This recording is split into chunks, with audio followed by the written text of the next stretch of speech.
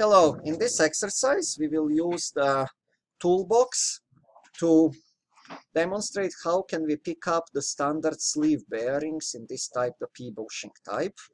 And we are going to make the very simple assembly. It will be like the support plate, which will be a 3 by 3 by 1 plate with a hole of 1 inch in the center, and we will have a pin which will resemble the shaft with a 0.5 diameter, half-inch diameter, and 2.5 inch in length. And you can see this at the page 607 of your book. So I'm going to make first the support plate.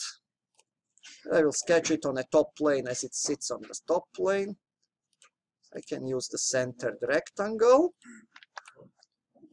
Going to make 3 by 3. And I'm going to choose the top, the one of the horizontal line, and one of the vertical line of this rectangle, and specify that they are equal, what completely constrain my drawing. And I'm going to extrude this for a 1 inch. And finally, I'm going to make a hole of the size of the 1 inch. And the hole will be centered on the face.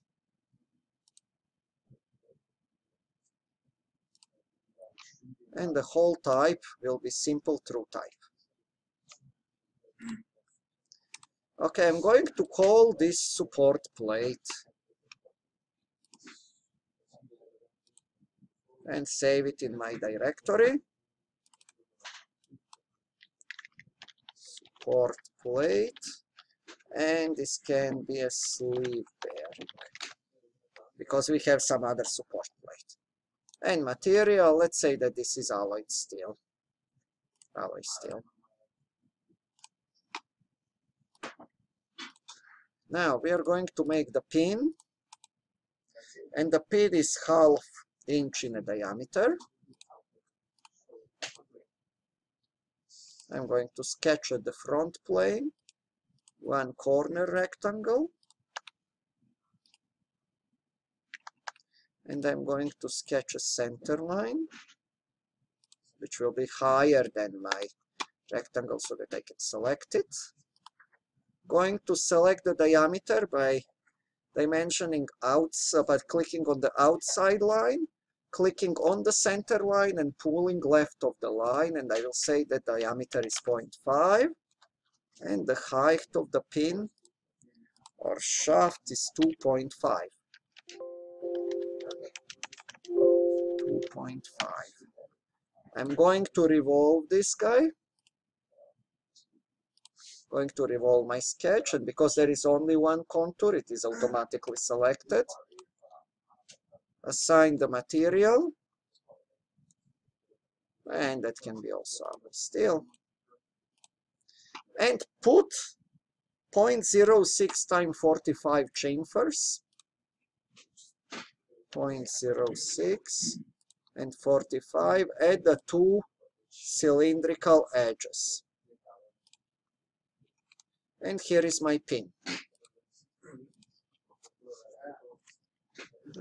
Pin, I can save this pin.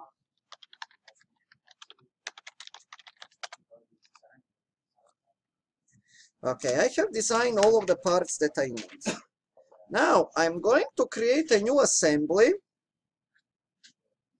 where I'm going to use my bearing from the toolbox, and I will say the jig bushing tools, and I will take the jig bushing type P with the inner diameter of 0.5 and outside diameter of 1. So, I'm going to start by making a new assembly. Make assembly from part. I'm going to choose support plate as my base fixed part, and I'm also going to insert component existing part, and that will be the pin bearing. And the pin bearing should float. Okay, so here they are. Now, I want here to insert the sleeve bearing, and I will go on a toolbox. I first need to see that my toolbox is installed by going to the add-ins, tools, add-ins, and I need to have both toolbox clicked on. When I click on a design library of the toolbox, in the right hand side, left click on the design library, I will click on a toolbox, and I will choose a standard, in this case the ANSI inch.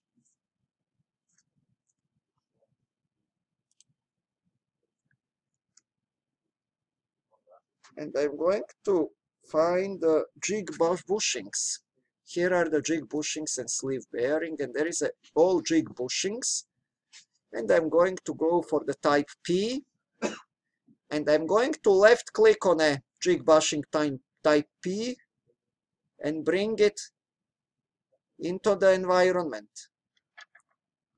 Once I brought it in, the configuration tab has opened where I can configure my jig bushing, and I'm going to configure it to be a 0.5 by 1 bearing, size 0.5 by 1.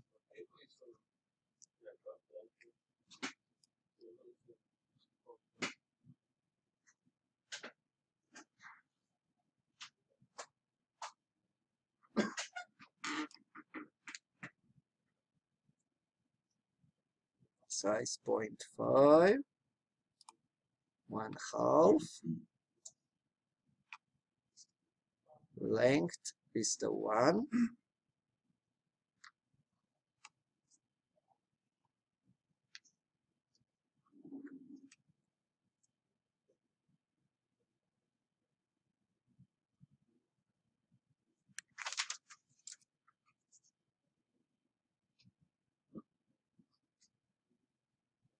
and we are going to bring it in.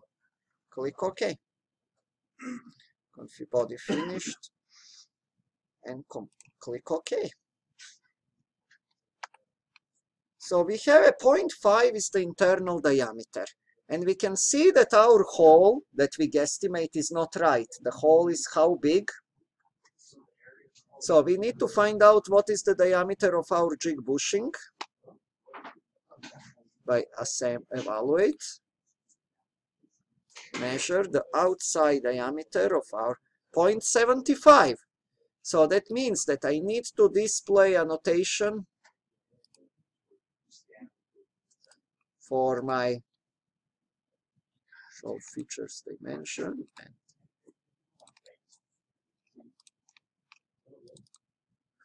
going to change my diameter hole, and that's why I wanted it to be a very simple hole wizard. And we need to save assembly before, and we will call this jig, we will call this sleeve bearing assembly. And I'm going to change the dimension to what? To a 3/4. Actually, it should be something less than a 3/4, but for this exercise, I'm going to put it as a 3/4. 0.75, 3/4. Now it is exactly the same dimension. And now I can align the two. Can check my mates. That coincident mate, which was inherited, I'm going to delete. Concentric, I will keep. And I'm going to make the coincident mate between the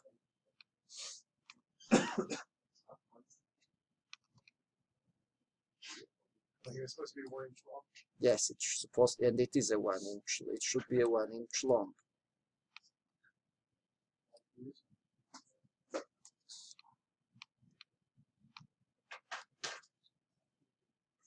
If I make coincident here to here, mate, coincident. Let's see, is this a 1 inch long or not? We can evaluate the dimension, or we can just click on our bushing and we can edit toolbox component, and the length we can switch back to the length of 1. And look what happened, how easy it is to change to the correct one. And finally I'm going to make my shaft with the inner of my bushing, and I'm going to make it, let's say that I want this to go all the way to the bottom, that I want shaft to be coincidental with the bottom. And here is my assembly finished. So I have my bushing with my pin, and the shaft is able to freely rotate.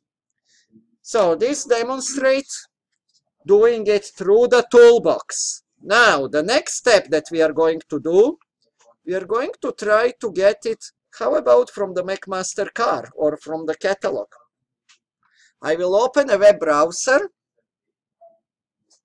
and I'm going to go to the McMaster Carr and P bushings.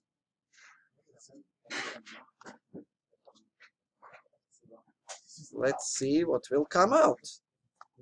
Okay, sleeve bushings, plain bearings, okay? Here is my sleeve bearing that I want. And I can choose whatever model I want here. And let's see that I just want a standard one, multi-purpose.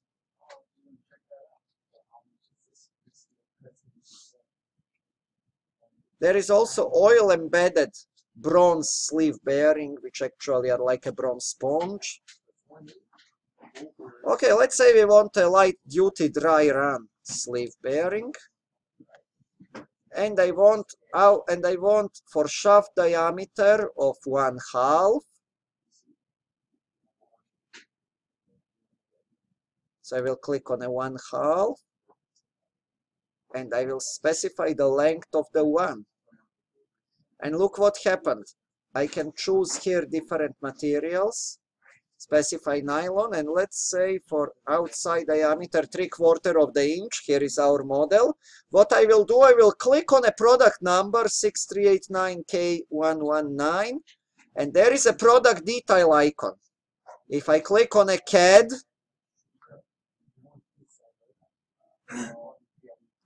and scroll down, I have here an option to download it in a different CAD format. And I'm going to choose the 3D Solidworks and click Save. And the part is finished. And I can insert that part back into my assembly. And I know the cost of the part, and I know now exact product number. So here is my part. So if I go back into my SolidWorks assembly,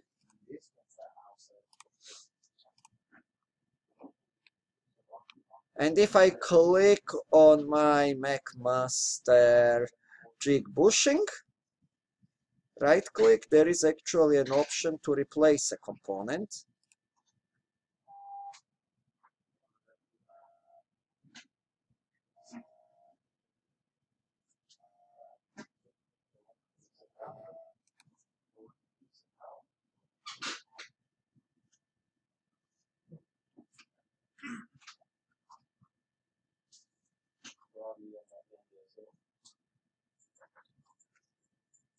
Let's see actually if we have this replace mate entities. That's there. Let's see if we actually, because it's a specific case, let me just see here. If I have here replace component. Yeah, there is a replace component, but there is no for this one. There is actually, sorry, I just did not see it. Left click on a replace component, and I'm going to replace it with the one that I picked up from the McMaster Carr. And all instances. And reattach mates. And now what do we have here? there are some mates that we cannot reattach. So let's see first which one is the face. So I'm going to use this face of the component.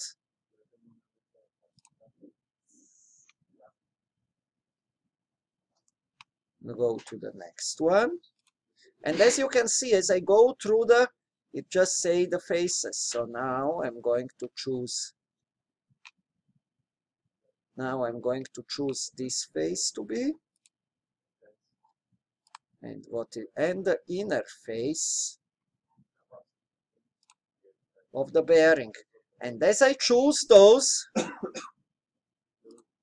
I have all of the missed entities I have all of the missed things done. I can click OK, and I have successfully replaced component from my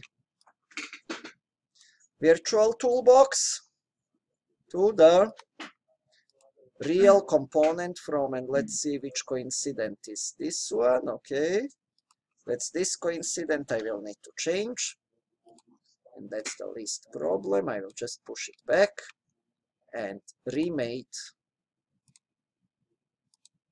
that those two are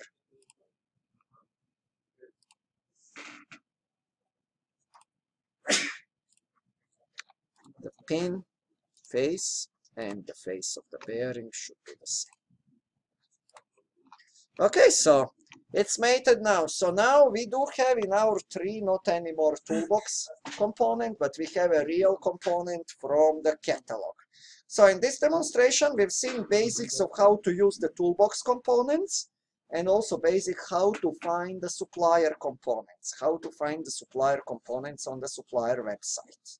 Okay, this concludes this demonstration.